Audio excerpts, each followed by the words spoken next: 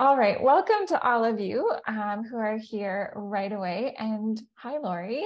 Hello. Uh, we're getting started a few minutes late, some technical difficulties. You all know how it is sometimes. So for those of you who aren't familiar with Lori, is it okay if I do a bit of an intro for you? Sure. Okay, so Lori Kennedy, she says, first and foremost, is a mom to her two kids. I love that. She's also founder and CEO of the Wellness Business Hub and the host of the Empowered Practitioner podcast. The Wellness Business Hub's mission is to transform the lives of 100 million people globally by providing the necessary business and personal development skills, mentorship, and accountability to practitioners and coaches so they can transform lives for a living, all on their own terms. Quite a mission that you have there. Yes. So today we're here to chat with Lori about all things business as a nutritionist. We asked you folks as networking nutritionists in our group to send in any questions ahead of time. So I've got a list of things here that our group members wanted to know about. But for those of you who are here live, if you have questions as we go, please do feel free to pop those things into the chat or into the Q&A box, and I'll keep an eye there as well. So welcome, Lori. Thank you for being here. Thank you for having me, and I'm sorry for my technical difficulties. Zoom decided to do an update as I was logging in. It's one of those things. Yes. I appreciate you squeezing us into your busy day and being willing to join us even from the comfort of your car. The comfort of the car. Today is one of those days where I get to just be a mom and do an hour of work because my son's in some flag football something or other, and I am in the car, not in an arena, so I thought it was too noisy, so there we go. Very nice. Well, to start off with, I know a little bit about your story, but I'm curious to learn about you in a little more depth. And I know I appreciate you have a pretty raw way of being. You just say things how they are. So I'm curious to know, what would you like to share with people about your journey that got you to where you are today in nutrition and business? I think that the thing that is most important is that your professional education is one half of what will enable you to have the kind of success that you want. And I know when I was first coming out of school, I thought it was 100%. I thought as long as I have, the piece of paper and the certification, and I was a personal trainer before I was a nutritionist. I had 3 different personal training certifications. And then I did a bunch of other, obviously, courses and whatnot. We all love to learn. And I thought that the training and the education in the field as a nutritionist, as a trainer, that was the thing that was going to get me clients. And no, flat out no. And it's not to say that it's obviously you need it, but you need it for when you have the clients. And you need it to be able to provide education. But there's all of these little bits in between that no professional institution teaches, because they don't teach business. That's not what you are paying for. Except that it's not overtly known that you need those things. And so you come out and you're kind of like, wait, what? What? And especially in 2022 and moving into, where the industry is going, and not just our industry, but just, alternative health and wellness mixed with technology, mixed with AI, mixed with marketing, all of that stuff. Like, it's very different. I graduated in 2007. So from when I graduated to now, I mean, good gosh, like It's a different world. It's so different.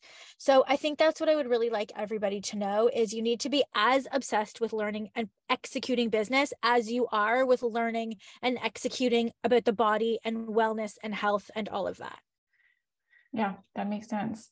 I agree. So one of the first questions that I had here kind of ties into that. It said, what should someone who is just starting out focus on?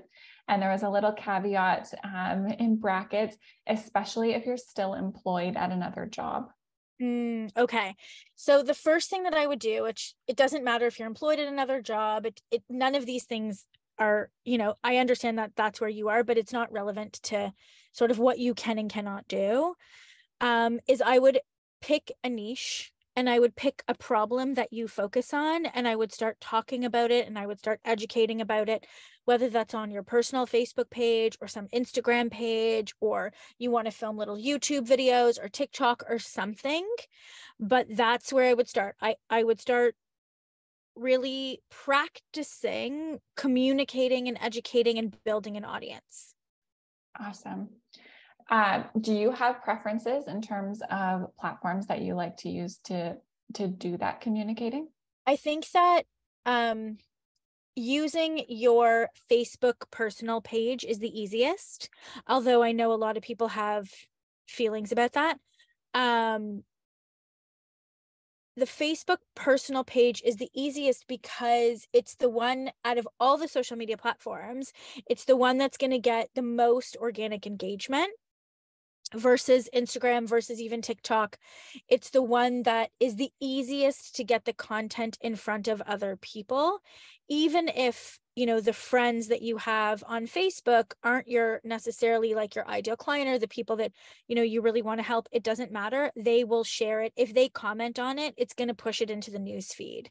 And so we're not going to worry about Auntie Debbie and best friend Jenny caring about what you're posting on your Facebook personal page.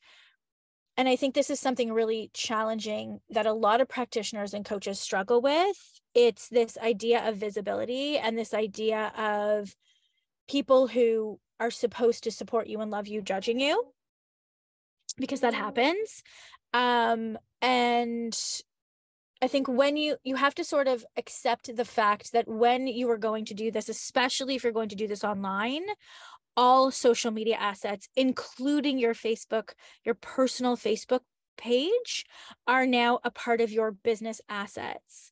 And I'm going to go off on a bit of a tangent for just one more second, but I was having this conversation yesterday with a client and she was asking me how I personally use social media, which I thought was a very good question. And I said, that's actually a really interesting question. And I never thought about it this way.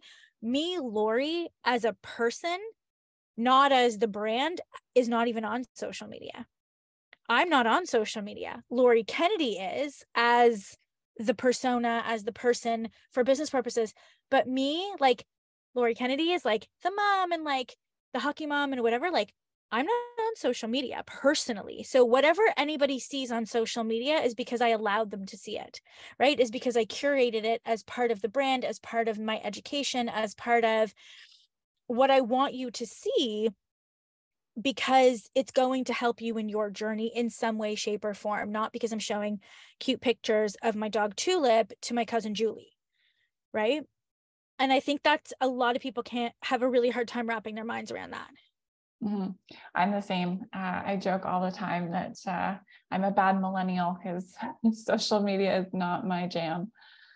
I have another question here. It said, let me find, what was one of your biggest mistakes when you first started out? Oh God, I don't know. Just one. I want to say something about mistakes and I'll say what it is. However, I got here because I made a lot of mistakes. I just want to say that. Like, I got to where I am because I'm not afraid to make mistakes, and I make really big ones, like costly, embarrassing, mortifying mistakes. The bigger the mistakes, the faster you get to where you want to go. So I just want to say that about mistakes in a little bit of a reframe. However, I would say the most costly mistake that wasn't actually valuable to me was spending a lot of money on a website. And I know that might sound like cliche or whatever, and you might all be like, well, how are you going to get clients? But honestly, I just now fixed my website, which I had not posted on in like 4 years. So, and I have like a very large business. So, and I had a website when I first started my nutrition business. I paid $5,000. I'll never forget this. And it like did nothing for me, because the website in and of itself is not what gets you clients. And if you aren't SEO savvy, which in my opinion, when you're first starting is a complete waste of time, if you're not spending in this day and age in 2022, if you're not spending paid traffic like ads to drive traffic to your website, it's just another thing that you have to maintain when you have all of these social media assets that are already in front of your ideal clients that you should be spending time on. So the biggest mistake and the most costly mistake and the most time intensive mistake was focusing on a website, thinking that the website was the thing that was going to get me clients. I love that. It's a question actually that I get from a lot of our new nutritionists. Like, do I need to do a website? Yeah. No, not anymore. You don't. Yeah, no, please don't. So I love that. Yeah. I have another question here. It says, I'm not sure that I should start my own business. What qualities do you think make a person right for entrepreneurship? I love this question. Me And too. whoever asked it, thank you for being so brave and knowing yourself. And knowing yourself. And I'm going to say something that might sound a little bit mean, but most people aren't actually suited. Most people aren't. And they only figure that out like in year 2 or year 3. And they're really amazing number 2s. They're not suited to be a number 1. And that's okay. That doesn't mean you failed. It doesn't mean you failed at all. I would never be where I am without a number 2, a number 3, a number 4, and so on.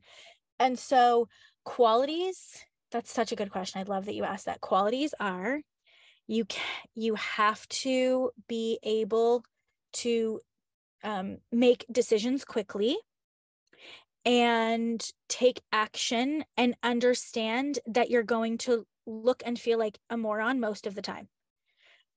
Because when you're doing this, unless you've already grown a business on the internet, you're doing everything for the first time for a long time, for years, you're doing everything for the first time.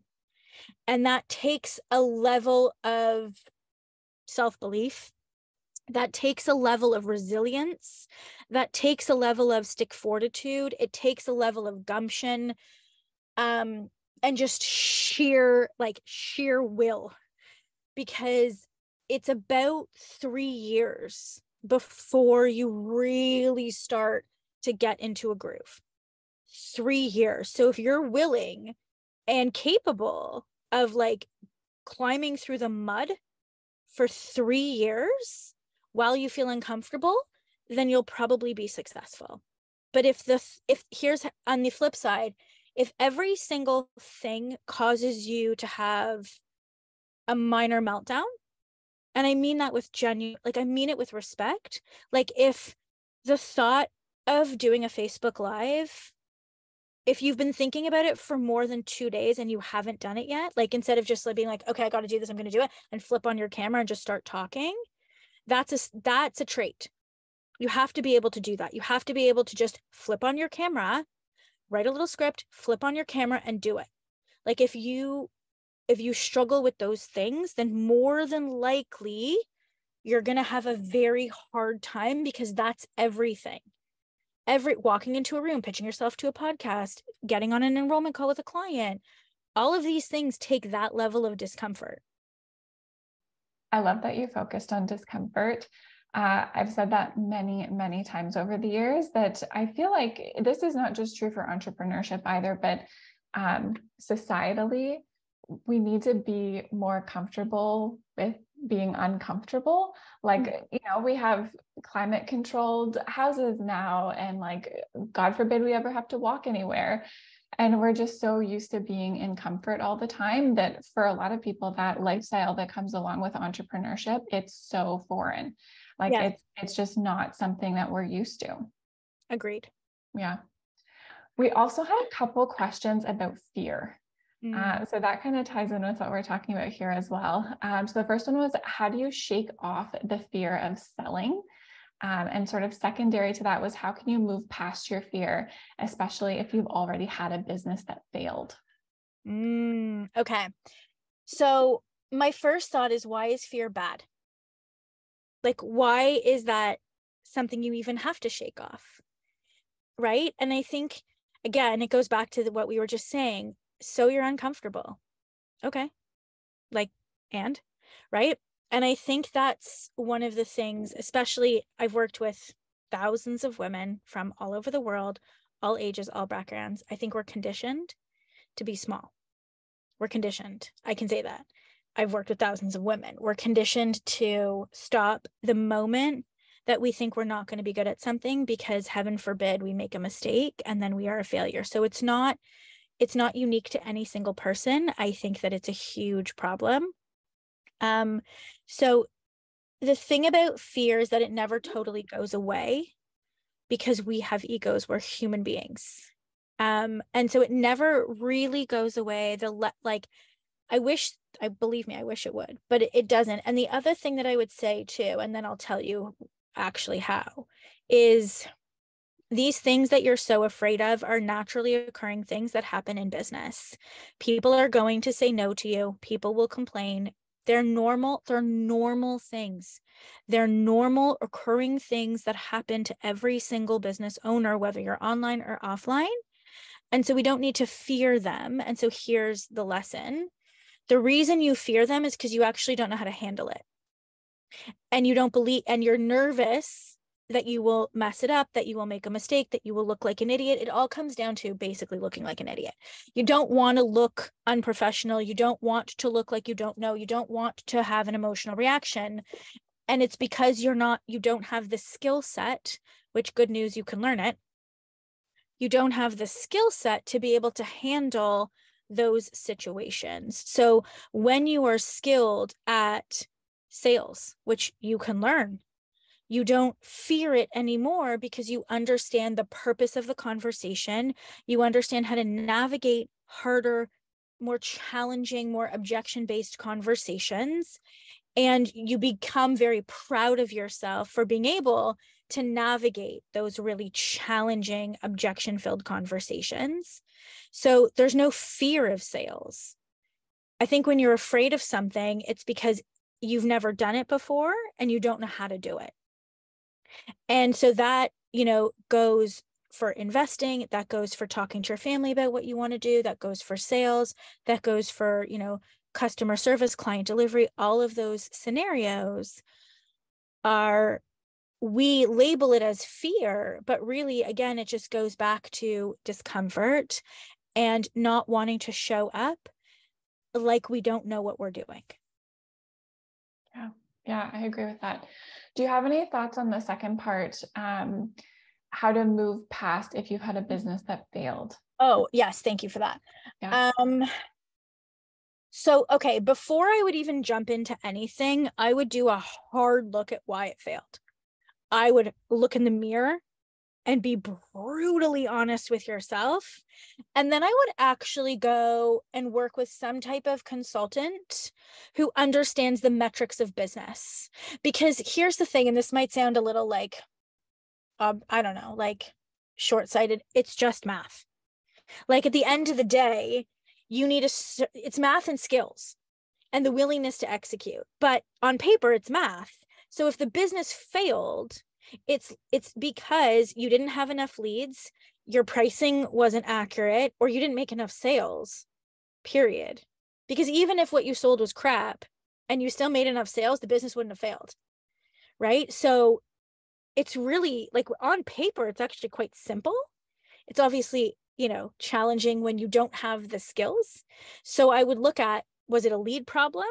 Did you not have enough people coming in every single month? Was it a pricing problem? Did you not charge enough because you didn't understand your expenses? So before you even, get started into something new, I would understand why it was that, I wouldn't even say failed, why it was that it didn't work. Because it wasn't a failure if you can learn from it, right? It's not a failure. It's just a thing you did that didn't work out. Right? It's just a thing I have many things that I do that don't work out. And so I would take this opportunity and not just be sad about it, but actually be like, okay, I'm going to act as a professional business owner here, and I'm going to do an audit on why this didn't work out, so that you don't make the same mistake again, because I guarantee if you don't do that, you will make the same mistake again. Yeah, so true. Yeah. On that point of having a look in the mirror, the next question was, how can I decide on a business idea if I'm just not sure what to do or what I'm even good at? Oh, I love that.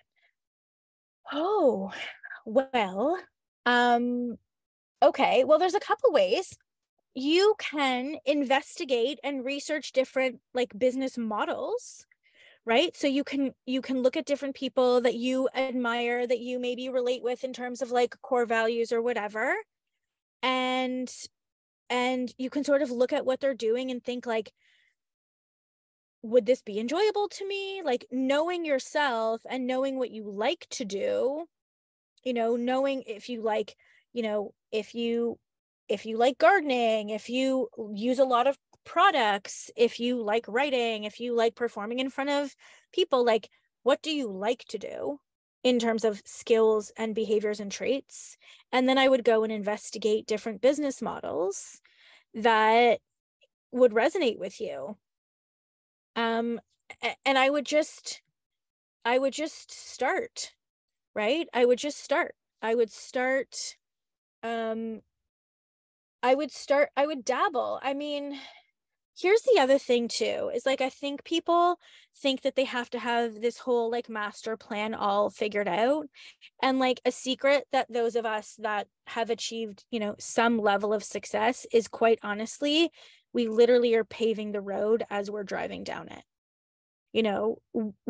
There's a plan, but it's mathematics on paper. It's, I need this many leads, I need to make this many sales, like it's paper. But at the end of the day, how you achieve that is sort of trial and error. I mean, having a plan that you can model. So let's say what I teach and what I talk about is having an online signature program. So that's just like one model. There's the affiliate model. You still need a product. There's a membership site, right? There's that. You can go become an influencer. That's another business model, right? You can do direct sales. That's another business model. So there's all of these options. And I think you have to think about like what you're good at and what you want your lifestyle to be, and pick one and start and be like, oh, this is fab, or oh, I don't actually like this. And then you go and you pick a different one. Yes. Yeah, it's true. And I think for those of us who are more entrepreneurial, there can be that sort of like perfectionist quality frequently as well. So thinking way too far ahead a lot of the time. And anyone who has had any kind of staying power in any career, even if it's not as an entrepreneur, things shift and things change, and that's totally okay and to be Yep. expected. 100%. Yeah. We had someone ask, there are so many nutritionists out there. How can you make sure you differentiate yourself from others? Do you know what's so funny? I think about this all the time, and people tell me all the time, like, the market is so saturated. And I'm like, no, it's really not. And this is going to sound mean. There's so many nutritionists at the bottom of the mountain. But if you went up one level, it's not crowded. It's not crowded. There's so many people who are at the base of the mountain looking up and are saying, I wish I was there. I wish I was there. And then there's other people who were like, cool, I'm going to get myself there. And then they like walk up the mountain. But the rest of y'all are standing there being like, I wish, I wish, I wish. And you never take a step. And that's why it feels so crowded. And if you go into a Costco, or you go into a Walmart, or you go to Great Wolf Lodge, or you go anywhere, you will see that despite all the nutritionists and despite all the free information, right, there are way more unhappy, unhealthy, sick people than all of us combined could even help.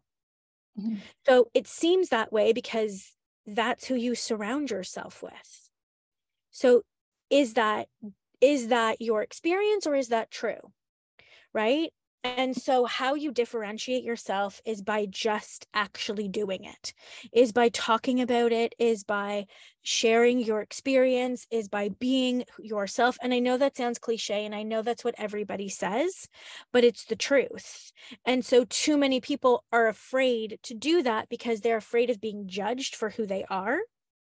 So they don't ever start, right? They don't ever start, or they do it for 2 weeks and they're like, oh, it's not working. And then they stop. And so how you differentiate yourself is to become really good at what you do. It's to become really good at what you do and to care a lot and to do the right thing and to build up a good reputation and to show up even when you don't want to and to not worry about giving the farm away for free and to actually, execute on sort of the promise that you made by being able to help people no matter what. And you show up and you show up, and that's how you differentiate yourself. Connie just put in the chat, there's almost 8 billion people in the world. I wonder how many nutritionists there are. Right? Yeah, so true.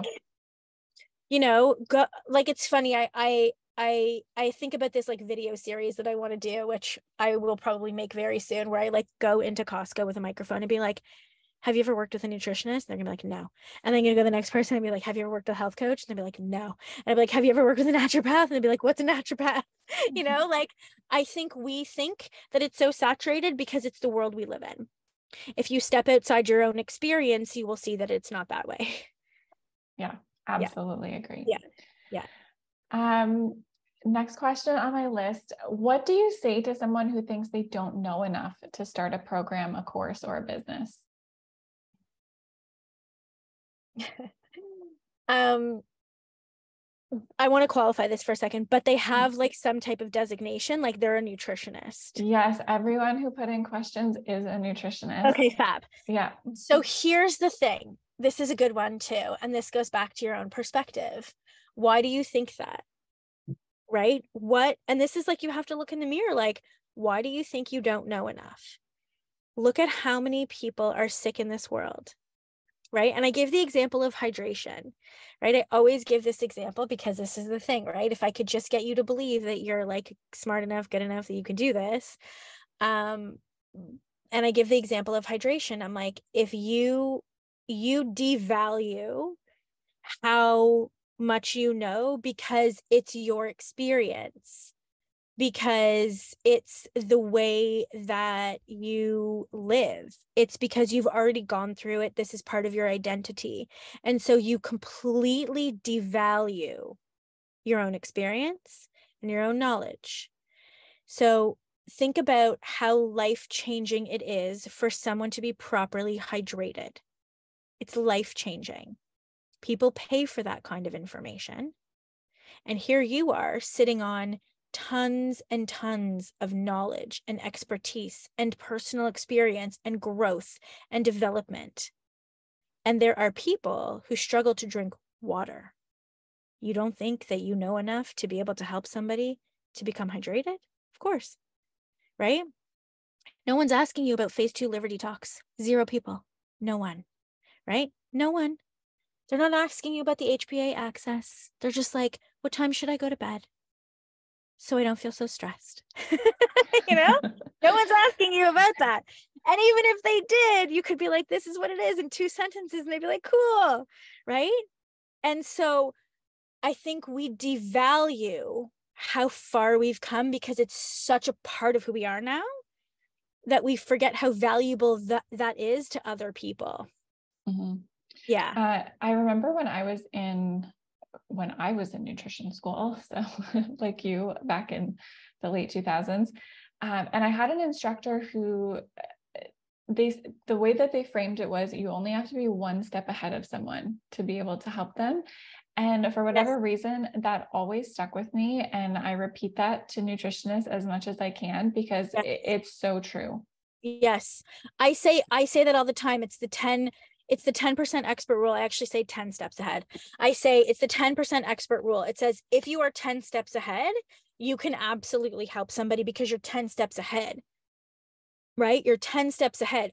If you have a piece of paper, which let's be real, most of us have multiple pieces of paper, we've read multiple books, right? If you have a piece of paper that qualifies you, you're more than 10 steps ahead. You just don't realize it because it's what you eat, live, sleep, breathe for years and years and years. Go walk into a Walmart. Right? We forget how far we've come. We forget. So you mentioned earlier that signature programs is a model that you work with a lot. So we did have a question come in. What are some of the first steps to take if you want to create a signature program? Yeah. So the first step that you would take is to pick a niche and a painful problem, because when you create an online program, you're really doing it to solve that painful problem.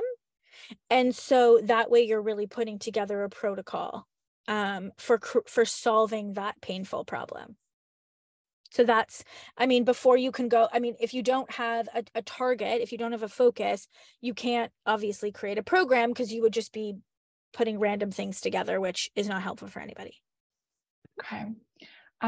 Next, sort of in the same vein, are there any must-have platforms or software that you recommend working with? Something that you just wouldn't want to do business without? Yeah, for sure. So we call this a tech stack. And so it's just the tech platforms that sort of stack on top of each other. So number one is Google Drive. Every single document, spreadsheet, video, everything is in Google Drive, and my whole team has access to it. This is really important. Even if it's just you, yourself, and you, eventually you will, if you continue, you will have people that help you, and you don't want to be the bottleneck because it's on your desktop. That sucks. So Google Drive, 100% could not live without that. Some type of email marketing platform. So you have to use an email marketing platform. We recommend ActiveCampaign. It's illegal for you to collect email addresses and send email marketing through like Gmail or whatever. So you must use an email marketing platform. Again, we recommend ActiveCampaign. Zoom, obviously. We also recommend Practice Better or Better as like an EMR if you're going to be working one-to-one with clients or patients. So we recommend that to a lot of our practitioners and coaches. You need obviously a merchant. So you need like PayPal or Stripe or Venmo or something like that. You need some type of marketing platform. So we recommend ClickFunnels, but you need something where you can like have opt-in pages and sales pages and things like that that are really easy and that are high converting. So ClickFunnels, ActiveCampaign, Stripe, Zoom, G Drive. Amazon S3 is also a cloud hosting platform where we host a lot of things on there. I use Slack. So Slack is like a communication, like a chat thing for my team. I use Asana, ASANA, for project management. Those are basically the things that like I couldn't run my business without. And my calendar. Yes, gotta have a calendar. Yes, everything's in the calendar. So you mentioned niching, choosing a problem as a good first step for the signature program. So how important do you think it is to have a niche was the question, and how specific do they need to be? So I think it's very important to have a niche, even if you're in a clinical practice. I operate under sort of this whole like work smarter, not harder thing. Because I don't like doing any work that I don't have to do. And I think when you don't have a niche, you're scrambling a lot of the times. You're reactive to every single person that comes in.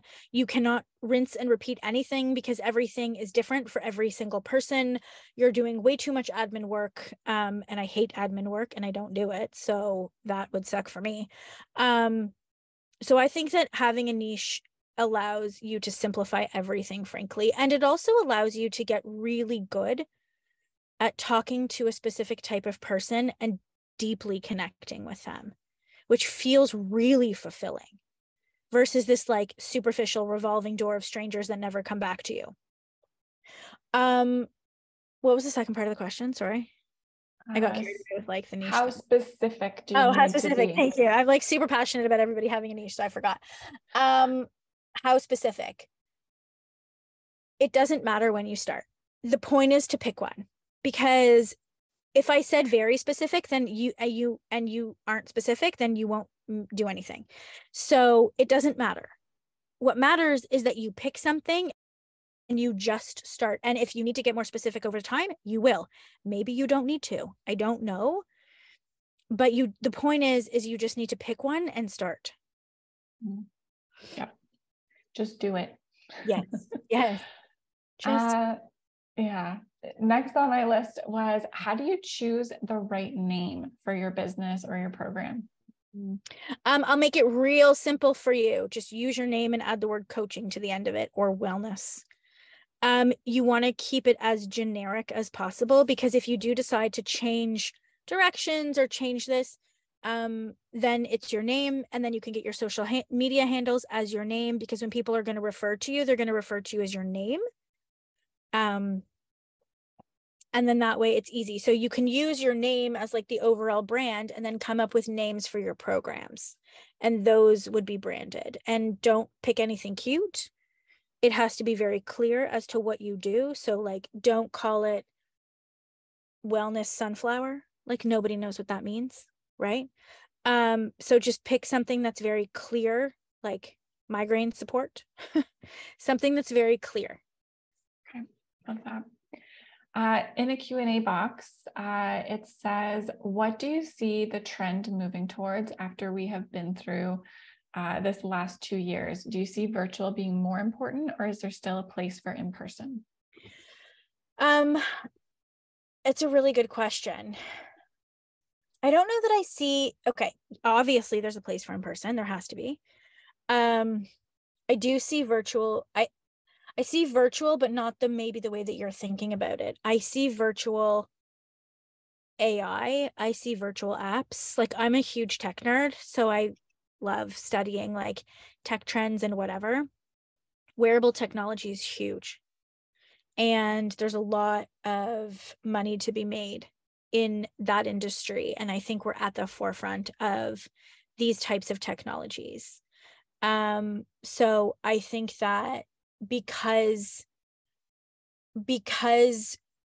what COVID did was it sped up userability.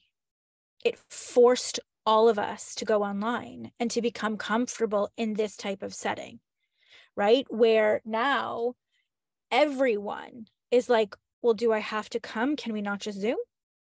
Right? Can we not just Zoom? Like, board meetings where they used to sit there, stuff like this, right? Where it's like, sure, I'll do it. No, like, if you would have asked me to come downtown, I would have said no, right? Or go where, if you would ask me to go anywhere, I would have been like, no, sorry, I can't. My son's in a thing. You want an hour of my time? Sure, I'll sit in the car. You know what I mean? So I think we have to realize what COVID did was it really accelerated the use of technology and all of our comfort levels with technology. And I don't think that that's a bad thing. I don't think it's a bad thing. I think where we're going is this mix of coaching and technology. I think we all have to become better coaches and not so much a practitioner, because that's very black and white, right? It's very like, oh, this, and then you try this, and then you try this, but it's the coaching, it's the execution, it's getting them to actually do the things. So I think the future is in coaching, is in simplifying it down, and in using these technologies to make execution and compliance much easier over time, right? Where if I'm wearing a technology and I'm working with a nutritionist, they can see my movement, they can see my calories, they can see it all, right? And it's going to force me to do it because I know somebody's watching me, right? It's accountability. It's what we all need. Nobody needs more information. Everybody knows they need to drink water and not eat McDonald's. Like, let's be real. Do you know what I mean? And why are people still eating McDonald's? Because coaching, accountability, support, dealing with their stuff, right? Dealing with their stuff. So, yeah. I really love that distinction, because to your point, technology has opened up so many opportunities for us in the wellness industry. I even thinking back, we did a webinar last month with That Clean Life. When I was first graduated as a nutritionist, we were making meal plans by hand, and like, you were calculating, right, how many carrots somebody had to buy at the grocery store, and it took so long. So those sorts of things have freed up so much of our time for that human element, to your point. Like, what are the things that only you can do as a person, as a coach, as a nutritionist? Yeah. Absolutely. And so it's this blend of really utilizing technology, not even just for your clients, but for your own business. And then really getting good at coaching. This next question, I feel like you're going to have some strong thoughts about, and I'm ready for them. I hope everyone else is. It says, all through school, I kept hearing how, quote, nutritionists don't get into this field to make money, or you're not going to make big bucks in the industry. And I'm finding it hard to break through those blocks. Any tips? They still say that? Right? God, I would just turn around and run. Honestly, like, who still says that? Why would you do anything to not make really good money? Like, honestly, then you know what? Okay, here's the distinction. You have to make a decision. Is this a hobby or is this a business? It's just a distinction, right? I don't know who's saying that. That's ridiculous. That's just nonsense. But and like, I'm working very hard for that to not be a thing anymore. Like, my whole reason for doing this is so that that phrase doesn't no longer exist in this industry, where you can absolutely be of tremendous service and be wildly wealthy at the same freaking time, and it doesn't mean you're a bad person. However, what I would say is, how do you get over that? You decide. You have to decide. Is this going to be a hobby for you? Maybe I'll make a couple bucks at it. Cool, fun.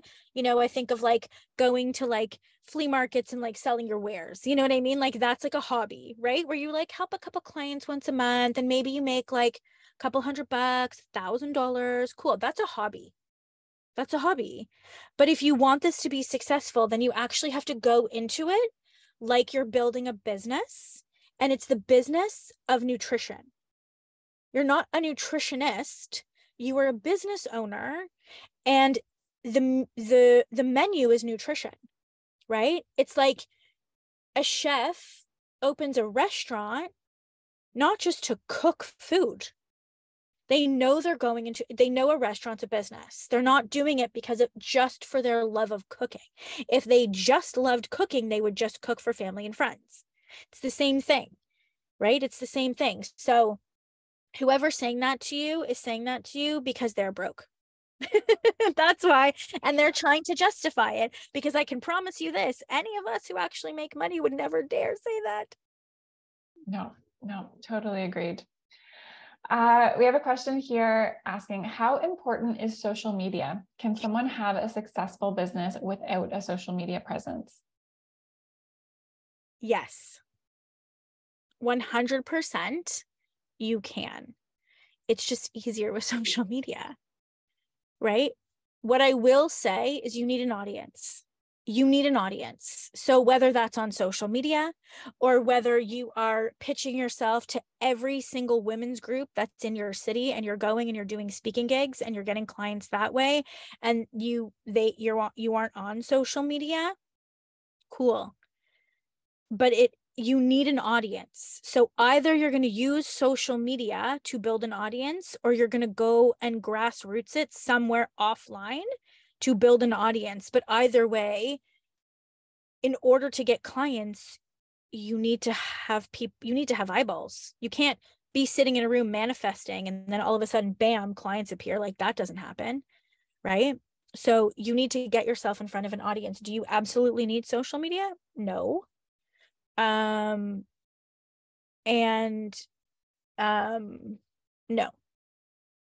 On the same topic, another question, do I have to be the face of social media, or can I put out content without being in front of the camera? Oh, you can totally put out content without, that's a trick question. Okay. That's a trick question, because what the question really should be, do I need to be a personal brand, or can I be a nameless face? You need to be you yourself need to be the brand. Does your face need to appear on video? No. You can write content. You can share pictures. Do you need to do video? No. Should you do video? Yes. But no. And here's what I want to say to all of these questions. You don't have to do anything you don't want to do. There's always a way to figure it out. always. So please, I don't like video. I can't be successful. I don't like this. I'm not going to be on social media. I can't be successful. It's all garbage. You're just telling yourself. It's just a story you're telling yourself. You can be very successful any way you want, as long as you show up and do it consistently over time. Yeah, love that. In the Q&A box, we've got another question. On the note of presenting to groups in person, do you have a suggested fee for your time when starting out? Presenting to groups in person, like in seminars? Yeah, you mentioned like going to the women's groups and I using would do it that for as your free. audience. I would do it for free. I wouldn't even charge. I wouldn't charge because I think, well, I guess it depends, right? Can you make more money charging, or can you make more money doing it for free and getting clients? So if you're going to charge them $150, are they going to let you pitch? Are they going to let you collect email addresses? I think it's not a black or white question. It's what's the intent? If somebody's inviting you to come and do a corporate talk, sure, charge, right? Charge. I wouldn't even offer a fee. I'd ask them what their budget is. Always ask what the budget is, because you will most certainly undervalue yourself. So you go in and you say, sure, I'd love to do this. What's the budget? And if they say, well, we don't really have one, then you can make a decision. Or if they're like, well, it's between $500 and $1,000, you can be like, great, $750, right? So you always ask what the budget is. I'm not being paid to do this, right? So even me, I think it's like, I would rather give an hour of my time for free than have to like negotiate. Even when I didn't have money, I was pitching myself left, right, and center. I just wanted to get in front of people's audiences, like, and if they said, what's your fee? Then I would more than likely say, don't worry, I'm happy just to do it for free to get in front of your audience, because then they have a very hard time saying no. If you do want to charge, however, I would charge somewhere between $200 and $500. Yeah, that's a good number. Mm-hmm. All right, another question in the Q&A box. What are some components that your signature program should include? Sometimes there's a lot of fluff, but what's really essential to bring to your client? Action tasks. So what we teach inside of the programs that we work with our practitioner and coach clients is you need action tasks. You need to be able to actually instruct the client. So if you are not able to, and this is why we have to start with some type of focused, painful problem that we're getting rid of. Because if you weren't able to sit in front of that person and talk to them, what would you tell them to do that will be able to get them the results? So that's the best way to think about it. Don't teach them things. Nobody cares about why it's important to be hydrated. They just want to know how to do it, right? Again, nobody cares about HPA access. They just want to know how to stop feeling stressed, right? All the time. So it's like, what action tasks are you going to give to your clients that they can actually comply with and do? That's the most important thing. Another question in the Q&A box here. Do you suggest having a few offerings besides a bigger signature program for someone that doesn't want to spend a lot of money, like a product ladder? Yes. And this goes back to, again, it's a business question. Because okay, so yes, it's always nice to have things that are reasonably priced. And when you only have things that are reasonably priced, or when you default to the things that are reasonably priced because you don't know how to overcome money objections, you're going to have a very hard time growing your business, because you're always going to be scraping by because you just sold something for $150 when you should have sold it for $1,500 or $2,500 or $5,000, right? But that's like an internal situation. Sure, can you have them? Yep, absolutely. But they're a downsell after the person says no to the big thing. One of the last questions that I have here about business, and then I want to end on a bit of a personal note.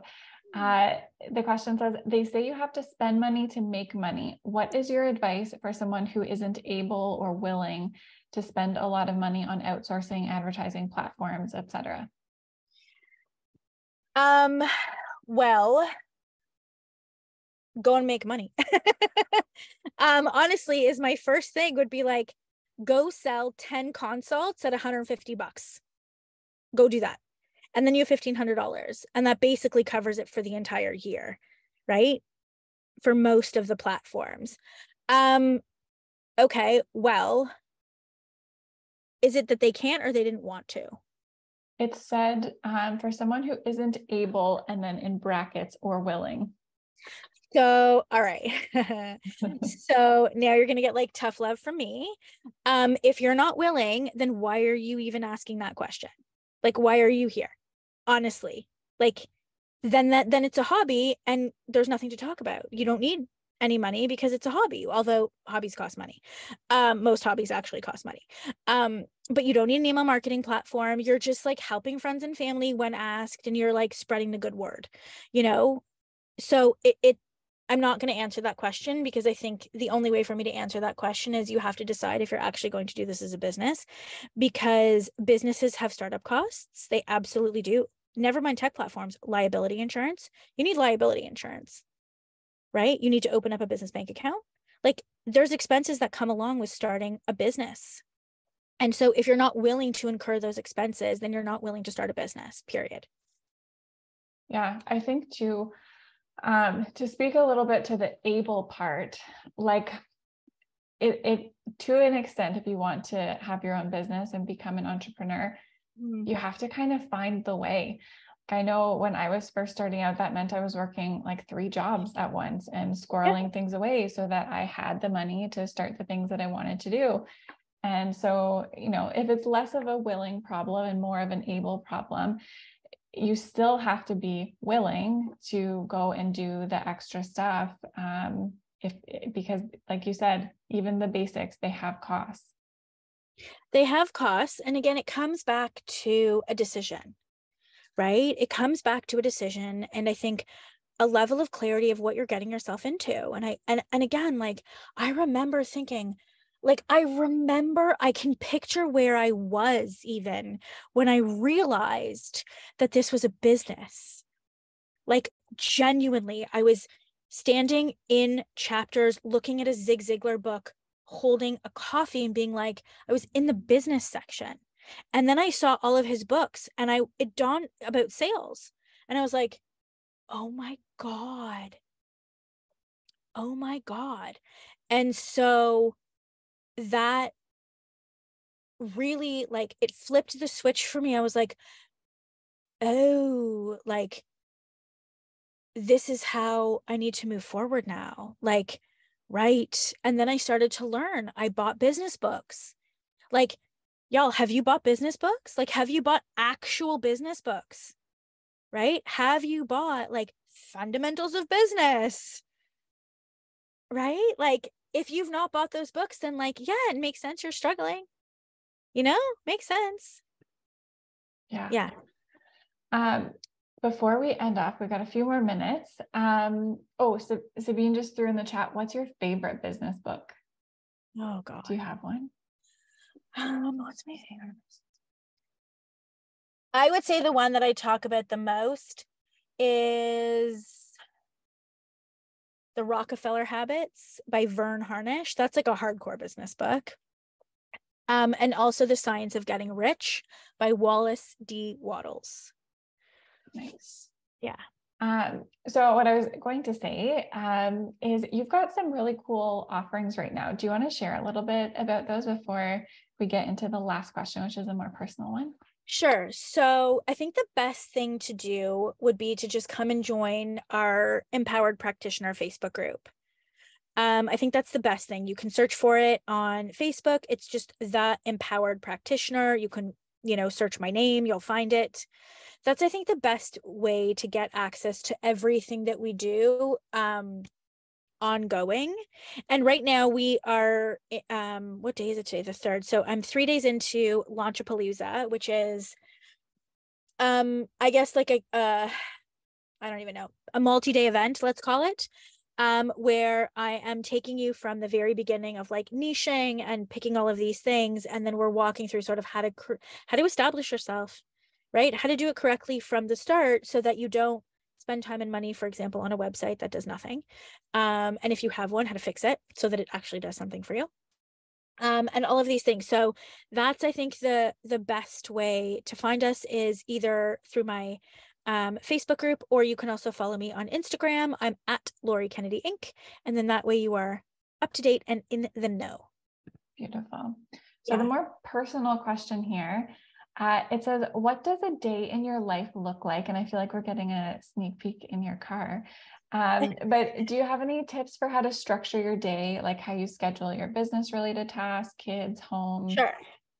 My days, most of the time, although I do different things every day, they're pretty groundhoggy. Like I have Groundhog Day. I wake up at 5 every day. I work from 5 to 7. Then I turn into mummy and I do mummy things from 7 to 8:30. And then I come home and I walk the dog for 45 minutes. From usually like 8. I don't really have anything scheduled ever before 10, so that I have sort of that time between 8:30 and 10 to like eat, walk the dog, collect myself for the day, that kind of thing, because I had already worked for 2 hours in the morning. And then usually from 10, although Mondays I start at 9, 10 until 3. I am on Mondays is my meetings and coaching day. Same thing so Mondays and Wednesdays, I fill my calendar with like, I call them my Zoom days. So I'm basically sitting on my ass on Zoom, whether I'm in a meeting or I'm coaching clients or I'm working with my team or whatever the case may be. Wednesdays are longer days for me because my kids go to their dads and I don't have to pick them up from school. And so that's Mondays and Wednesdays. Tuesdays is usually a content day. So that's where I'm either brainstorming content, I'm writing content, or I'm creating content. Thursday is usually some type of like execution day, in the sense of like I'm doing webinars or I'm doing, things like this, like recording podcasts, stuff like that, meeting with my team, catching up. And then we work off of a 4-day work week. So Friday is a flex day. So Friday usually for me is about, again, 5 a.m. I probably work from like after I drop the kids off, like from 10 until like 1. And then I usually do something for myself between 1 and 3. So like either I'll go for like a long walk, or I'll go for a hike with the dog, or I'll go eat lunch or do something, manicures, whatever, from 1 to 3 on Fridays. And then I pick up the kids. I no longer work at night, so that's fun. Sometimes I have to work on the weekends, and that's okay. I don't mind. But that's really it. And that's, that was always sort of the way that I wanted it to be, where it was like, I still work a lot. I just stagger my hours. If I have to work at night, I will. If I didn't hit a deadline, or somebody else didn't hit a deadline, or we have something else coming, of course I will. I usually, I still work on the weekends in the mornings. Like I'll get up probably whenever I wake up. So between 5 and 6, I don't set my alarm on the weekends, but between 5 and 6, and I usually work until 9, unless my son has hockey early, which sometimes on Sundays he does. Usually on Sundays he does. So Saturday I'll probably work until like 9, and then I'll take the dog out. I think it's really interesting when people ask me that, because I often feel like slightly embarrassed at how like boring my life is. Because I don't have any hobbies, but I think I'm a little bit of an anomaly because I'm a single mom. I have my kids the majority of the time, and I'm the CEO of a business. And, even when I was in my nutrition practice, I worked way more then than I do now, because I make more money per hour now, right? So, I think having really good goals as to like what you want your lifestyle to be like. And if I could go back in time and change one thing, it's that I would have implemented a stricter schedule with stricter boundaries back in the day, right? That's what I would have done. I would not have worked 16 hours a day for 5 years straight, because that's what I did. And I'm not even exaggerating. I had a full-time nutrition practice, and I was building this on the side, and I only gave up my nutrition practice at the end of 2015. So it wasn't even like super, super long ago. And even when I did that from 2015 to 17. So for 2 years, I still worked my face off. And so I think that if I could go back in time and change one thing, it's that I would have outsourced faster. Even if I couldn't afford it, I would have figured it out. I would have outsourced faster the things that are like the $10 an hour tasks, like scheduling social media. You know, even though it might take like 10 minutes, it's still 10 minutes that I could be with my kids, or I could be walking, or I could be doing whatever. I would have outsourced faster, and I would have put way tighter boundaries around working. Yeah, I fully relate with that. Okay, well, we've come up on an hour.